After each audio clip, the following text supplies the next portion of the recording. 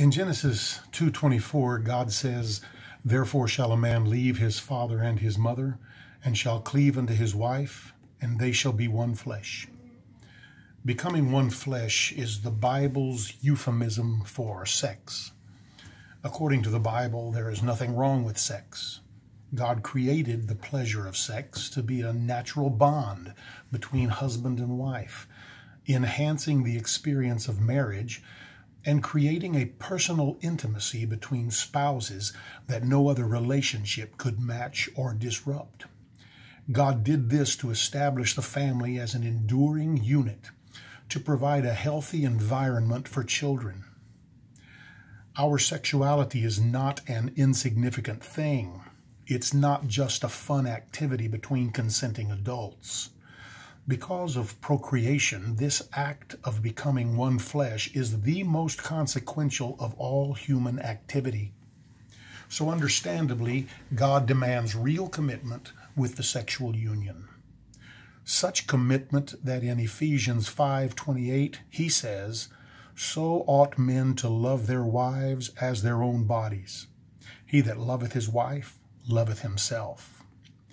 But fornication, adultery, pornography, and no-fault divorce undermine God's purpose in marriage. Adultery can do irreparable harm to marriage, even when spouses are willing to forgive and carry on. Divorce does serious psychological damage to children, even when they seem to understand and manage to cope. And fornication is the deadliest sin of all. In our day, sexual freedom without the commitment of marriage has caused deadly epidemics, killing possibly hundreds of millions worldwide. And sexual freedom for women requires the option of extreme birth control, abortion on demand, resulting in the systematic slaughter of unborn babies, adding up to billions of deaths in our lifetime. People are dying right now all over the world because of the abuse of human sexuality. Sexual lust is never satisfied outside of traditional marriage. Indulgence always increases lust. Men and women exceed in lustfulness till they lose all sense of decency, dishonoring themselves in uncleanness, even to homosexuality and other unnatural affection. Romans 1:24 says, "God also gave them up to uncleanness through the lusts of their own hearts, to dishonor their own bodies between themselves." Even the women did change their natural use into that which is against nature. And likewise the men, leaving the natural use of the woman, burned in their lust one toward another, men with men, working that which is unseemly.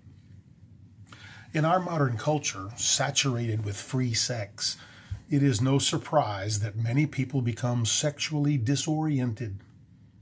And perhaps the disoriented find some comfort in imagining themselves as normal, in some alternate sense of that word. But God considers sexual reorientations sinful because they defy God's original design. In fact, anything that undermines marriage as God originally designed and intended is a great sin. But there's more. Marriage was invented and designed to explain God's love for his own people. Marriage is a figure of Christ and the church.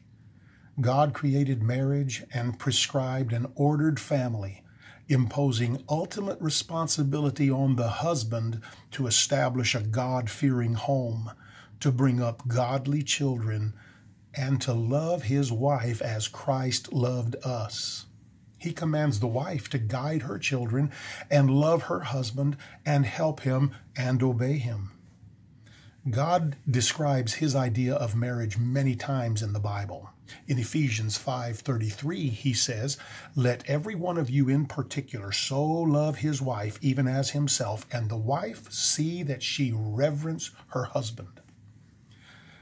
God's wholesome design is ridiculed in our generation, but God doesn't apologize for it. It is an illustration of God's tender love, and he notices when we disregard it. Families and children suffer when God's way is ignored or rejected. And God's way is not negotiable.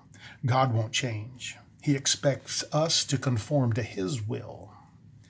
In our day, sexual sin is everywhere, greatly offending God and defiling all of us. And resistance to God's order in marriage is pervasive, even among Christians. But God will forgive all who change their minds and agree with Him, even if we are especially guilty. Like a man who sacrifices himself to provide for and to protect his bride, Jesus gave His life for us. He paid the price for our forgiveness, and His blood cleanses from all sin. If you believe God's word and realize that God is offended at you because of your modern attitude, you can change your mind. No matter how guilty you are of sexual uncleanness, you still may pray to God in the name of Jesus Christ and humbly ask Him for cleansing. Tell Him you believe His word and you want to be forgiven and you want to do things His way. If you mean it, He will not turn you away.